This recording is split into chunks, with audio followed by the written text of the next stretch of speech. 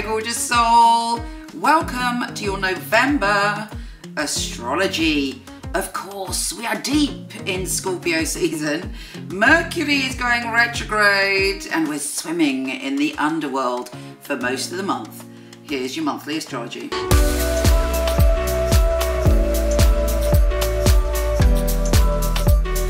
Hey Sagittarius, you wild pony. This month is a mixed bag, but it is also sprinkled with fabulous for you and can be excellent when it comes to your relationships and love. Let's start at the beginning, and of course, Mercury, the planet of communication, is going retrograde, confusing everyone. And you are trebly confused because it's in your 12th house of illusion. So you might find yourself in situations where you feel people are taking advantage of your boundaries. In fact, you might not even know what your boundaries are. What are my boundaries? You may be saying to yourself. But the good news is Venus, the planet of love, right from the 1st of November UK time, is going into your sign. So you're like, yeah, love magnet. You're giving off the love vibes. People are drawn to you.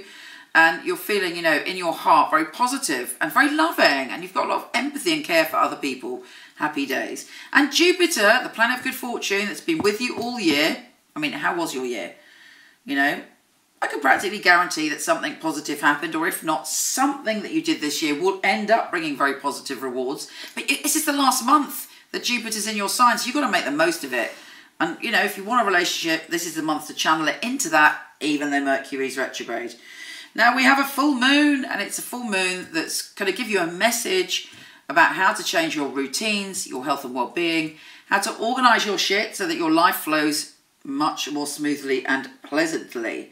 Mars is shifting signs, and again, you're super psychic this month, very, very intuitive, strange and spooky magical experiences all the way through this month. But, you know, when it comes to relationships, sexual relationships, it's very positive, but you have to know where the boundary is. You have to really kind of double check everything. You probably won't be clear on any of this stuff till early December. The sun goes into your sign. Yeah, baby! It's Sagittarius season from the 22nd, and that gives you confidence, charisma, and a sense that all is going to be well. Venus and Jupiter conjunct in your sign also on the 24th. There should be a high of fabulous experiences by the end of this month, and you're like, ah, this is good. I'm glad I came through everything and I'm still here to witness this fabulous. The new moon is in your sign, so super special on the 26th. It's your birthday moon. What does that mean? You're reinventing yourself. You are casting out the past. You are binning any baggage. You are getting rid of the shady people, and you are ready to step in to a new way of being. Also make a wish on that new moon. And you're like, yeah. Why don't you try it? You might be surprised. And the only thing I would say to you is be careful what you wish for, because the cosmos is listening to you. So, you know, do that on the 26th. Now, Venus is leaving your sign on the 26th also. Cosmos gives with one hand, takes with the other. But no, it's not just taking, because Venus is going into your second house of security and abundance, of feeling safe. So that's got to be good news. That's about it. Let's see what the tarot have to say.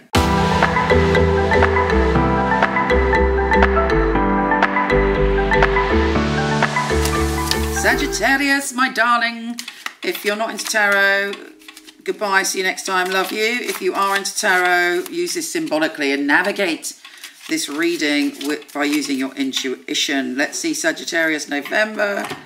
Sagittarius, November. Sagittarius, November. What's occurring for you, my darlings? Let's have a little look.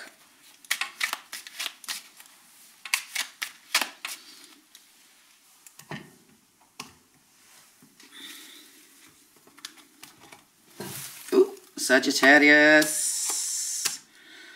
You know, there might be a part of you that's doubting whether you can achieve what you want, whether you can cut through the crap to get what you want, particularly in terms of abundance, but you can do it. Your doubt is a bit of an illusion, you know, and there may be an opportunity for you to further yourself, either through education or a new job. You've got some great female friends around you. There's a Taurus, Virgo or Capricorn coming into your home environment who wants to offer you something solid, who wants to talk about commitment in some way. You're a little bit unsure about what you want at the moment.